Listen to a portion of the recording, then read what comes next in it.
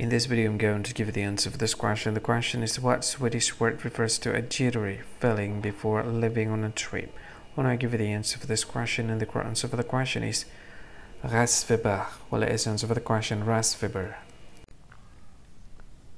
Hi, thank you so much for watching this video. If you find this video is very useful, you can help this channel to grow by subscribing this channel.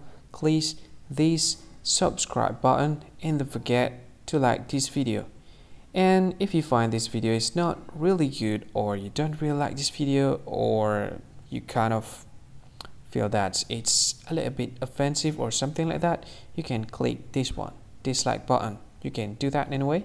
And if you want to share this video with your friend, you can share it by clicking this share button, and you can share it to any social media that you wish that is currently available at this time, like Facebook, Twitter, LinkedIn, and many others, right?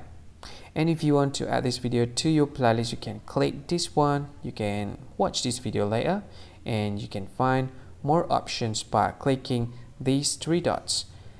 And yeah, don't forget to subscribe. I think that's all of it. Thank you so much for watching this video, and see you again in another video.